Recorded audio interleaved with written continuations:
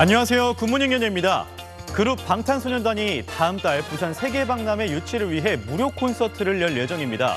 그런데 공연 비용과 관련해 잡음이 이어졌는데요. 이에 대해 소속사는 비용보다는 가치에 집중했고 국가 기여에 자부심을 느낀다는 입장을 밝혔습니다. 소속사는 이번 콘서트에 대해 팬들을 대상으로 한 무료 공연을 하고 싶다던 멤버들의 평소 생각을 실제로 구현하는 차원에서 진행하는 거라고 설명했습니다. 모두 70억 안팎의 비용이 드는 걸로 알려졌는데요. 앞서 소속사는 이 비용을 기업 협찬과 온라인 스트리밍 광고 등으로 충당하고 부족한 부분은 직접 부담하겠다고 밝힌 적이 있습니다. 일각에선 방탄소년단 측이 막대한 손해를 보는 게 아니냐는 우려가 나왔는데요.